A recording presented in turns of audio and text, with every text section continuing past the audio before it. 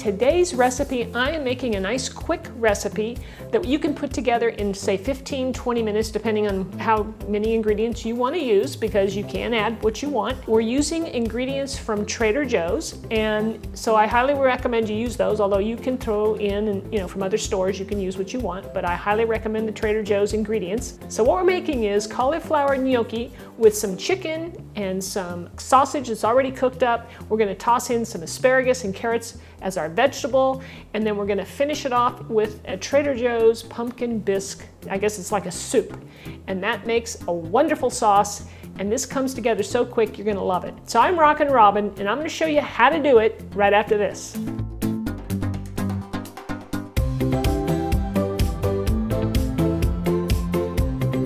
So let's start off with our ingredients. First up, from Trader Joe's, I have cauliflower gnocchi. Now, if you're not familiar with what a gnocchi is, basically traditionally they're made out of, they're like little potato dumplings made with flour, and they're served with a sauce. And we're using cauliflower ones, so we're replacing the potato part with cauliflower. These are in Trader Joe's frozen section. Now, I also picked up some sausage that's already cooked. Here I've got some smoked apple Chardonnay. Sounds pretty good, doesn't it? And the ingredients in this are really good, so check that out. I also have some chicken thighs that are boneless, skinless. I cut that up into small pieces. So we want everything chopped really small so that everything cooks up nice and quick for you, so we get this on the table in lickety-split 15 minutes or so. All right, here's our sauce. Now you gotta get this at Trader Joe's. It's the Pumpkin Bisque. Right now Trader Joe's, it has everything pumpkin, and this stuff is really delicious, so it goes perfect with this dish. You'll love it. All right, so for our vegetables, I've got a grated carrot. You know why I grated it, right? So it'll cook up nice and quick. We have asparagus cut into small pieces, and I like to add some fresh herbs to bring this whole dish, really alive. The basil is awesome, and that's what we're gonna add to that. And for garnish, I've got some fresh Parmesan cheese, parsley. I'm gonna squeeze in a little bit of fresh lemon juice to brighten things up. And then we'll also need some salt, butter, and avocado oil. All right, let's start cooking. I've got 2 pans. This one's smoking. I have them over medium-high heat, so I'm going to turn that one down just a smidge. This one is medium heat as well. We want to have both of these pans nice and hot. I'm adding my olive oil here, my avocado oil, excuse me, to both pans. We're going to take our cast iron pan here, and I'm going to cook my chicken.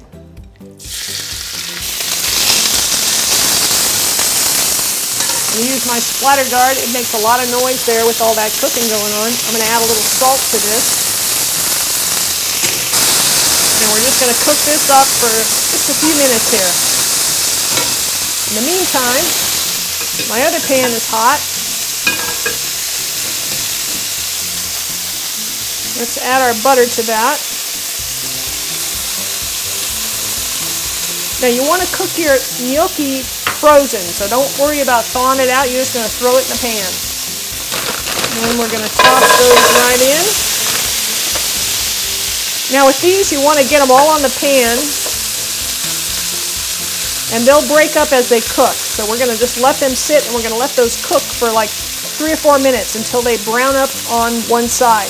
Then I'm going to turn them over.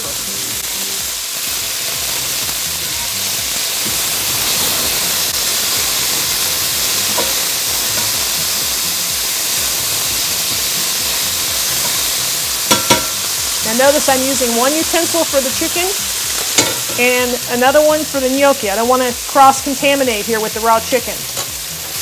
Now the chicken's going to cook up pretty quick. It's still slightly pink, but it's going to be done here real quick. All right. So next I'm going to add my carrots, and I'm going to toss these in here with the chicken so they can cook up a little bit. And I'm going to toss in the asparagus.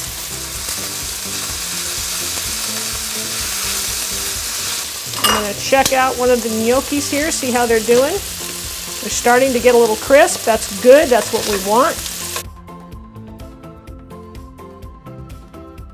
I'm going to give this a shot of oil, just a little bit more. It looks a little dry. Now the gnocchi, I'm going to start turning over.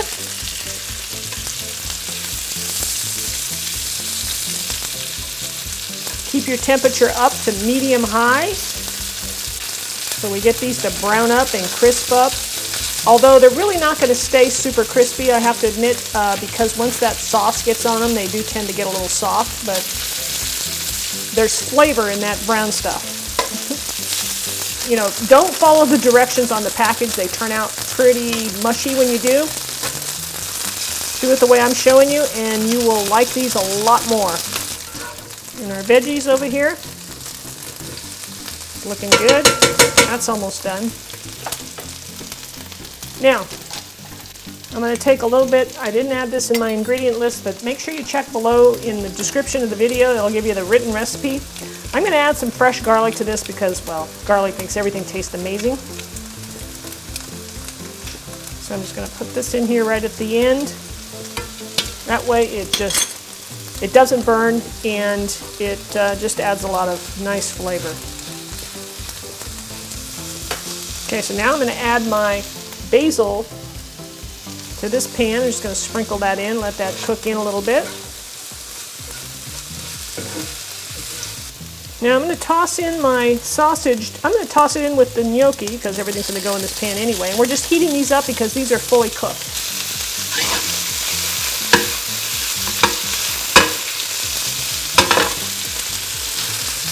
And we're just about done.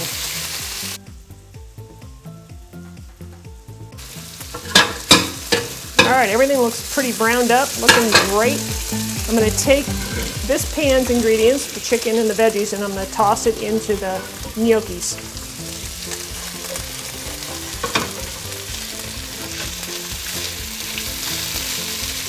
Now, all we have to do is take our sauce.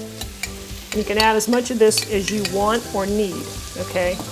And I'm just going to pour it right on top. And now you don't want to do too much, in my view. Just enough to give it some flavor. Okay, we're going to start with that, mix it in.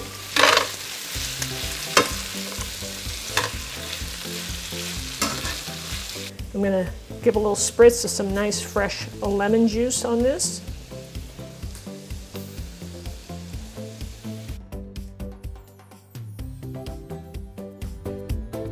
Hot off the stove, that just took, you know, just a few minutes to cook up. Let's serve it up.